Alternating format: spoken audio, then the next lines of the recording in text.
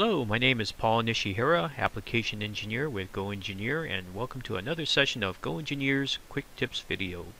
In this session, we're going to talk about the application and usage of the SOLIDWORKS feature, Reference Plane. The Reference Plane command is located on our Features tab of the Command Manager, and under this drop-down caret of Reference Geometry, we have Reference Plane. Alternatively, we can also use our search command field as well.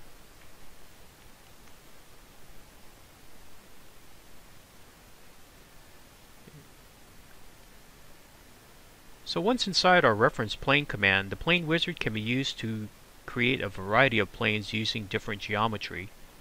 Planes, faces, edges, vertices, surfaces, and sketch geometry can all be used to apply constraints through the first, second, or third references.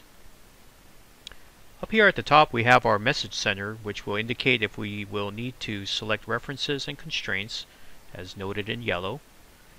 If it's fully defined, noted in green. And if the selections cannot be combined to form a valid plane, it will note accordingly with the color red.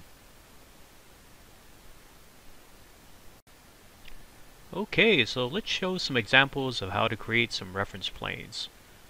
So what I'm going to do first, I'm going to exit out of our reference plane wizard. And probably the easiest way to create a reference plane is, let's say I want to make a copy of the front here. I'm going to hold down my control key. And if you can see, I have my little fourscore arrow pop up.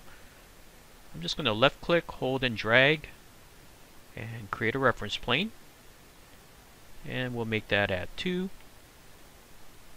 And if you notice, we have the option to where we can flip it back and forth.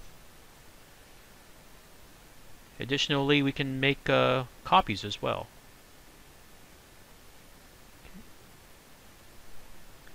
So that would be one way of creating a reference plane. So we'll hit OK.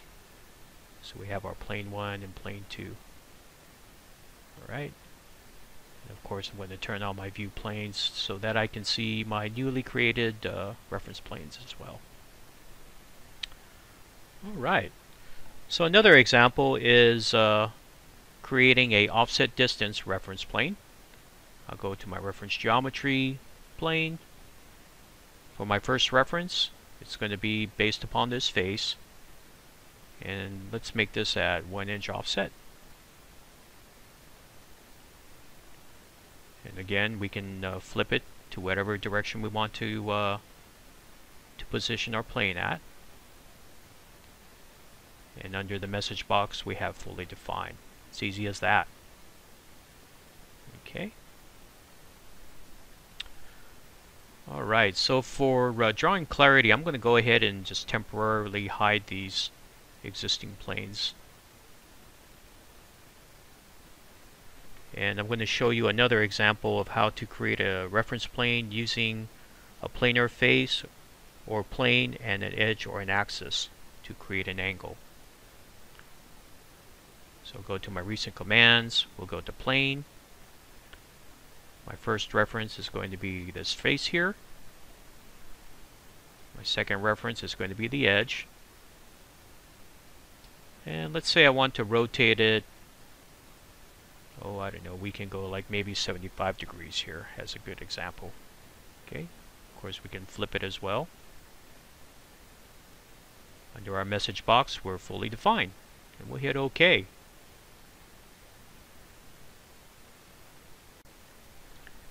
Okay, and so for our next example, we're going to use a coincident relationship to create our reference plane.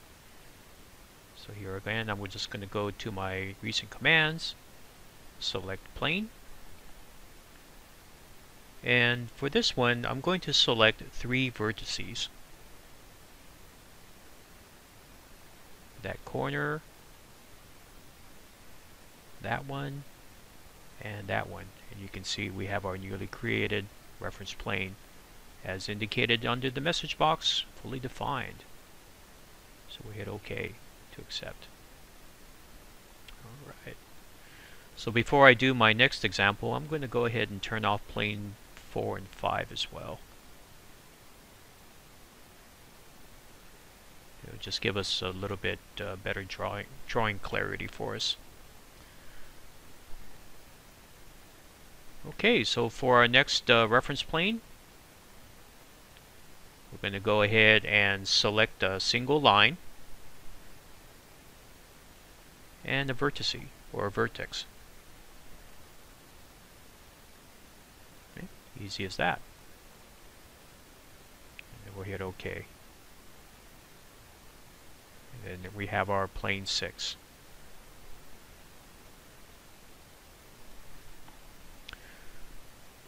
Okay, again, just to clean up our drawing here so that we can view everything, I'm going to go ahead and temporarily hide that.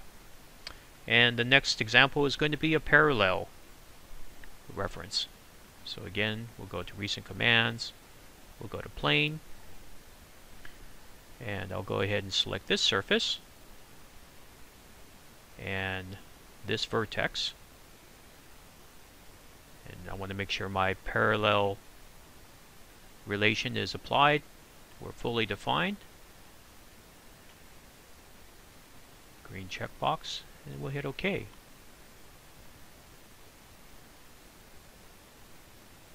Alright, it's easy as that. So let's go ahead and hide plane 7. And the next example is going to be tangent and perpendicular.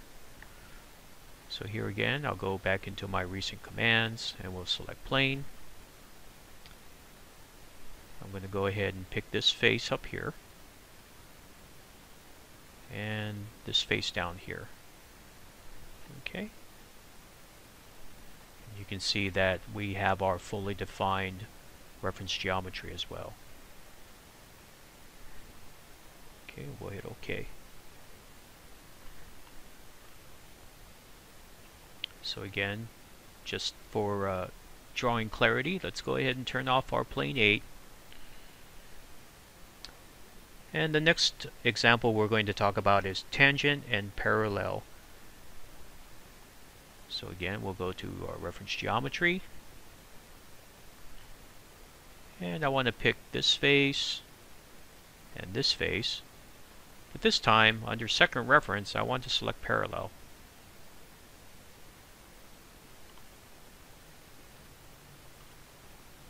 We have a fully defined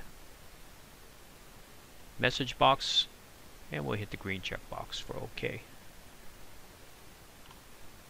Easy as that.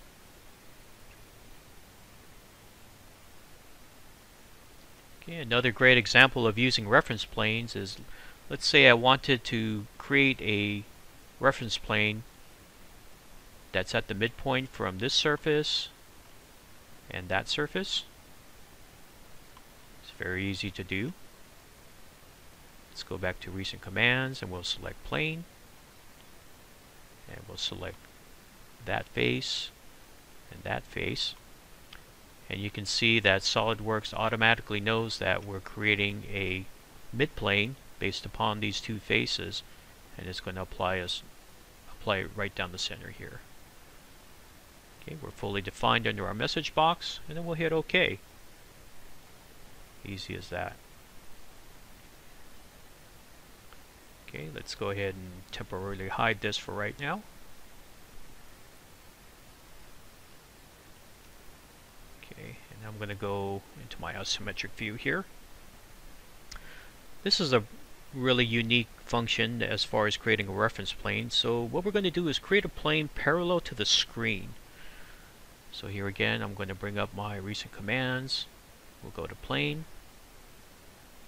I'm going to select this vertex right here. And then over in the plane wizard, we have this selection. It's called create a plane parallel to screen.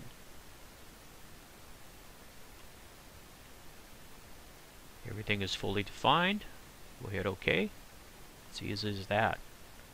Really great and unique function here to SOLIDWORKS as far as creating that reference plane. Okay, let's go ahead and temporarily hide this.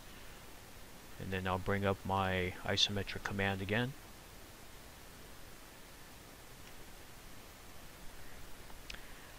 And last but not least, we're going to create a plane perpendicular at a point. So what I did is previously sketched a geometry here. And I'll go ahead and turn it on right now. And I'm going to go ahead and create a reference plane that's parallel to the, perpendicular to this point. So here again, I'm just going to select this point, that line, green checkbox, and there it is, easy as that. So if we go normal to our right side, you can see that it's perpendicular to this line. This is Nisihira with GoEngineer. Thanks for watching.